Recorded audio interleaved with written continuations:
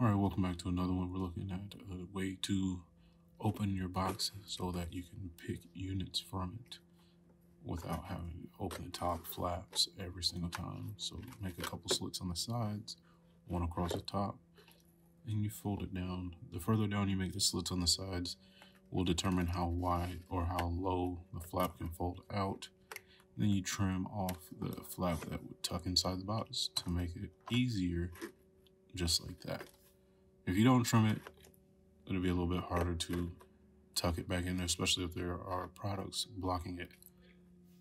So once you are ready to reuse the box, you're going to fold it with a flap on the outside of the top. That way it'll sit tight and it won't fold in on you. And then you can go ahead and open it across the top fully if you have not already. Now you have a normal box again.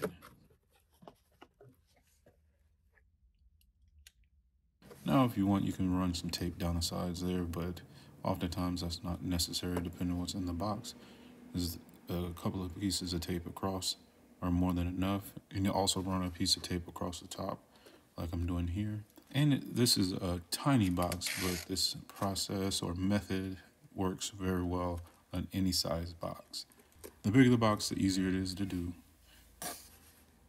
And that'll wrap it up for this one. We'll see you in the next one. If you have any questions, let us know in the comments.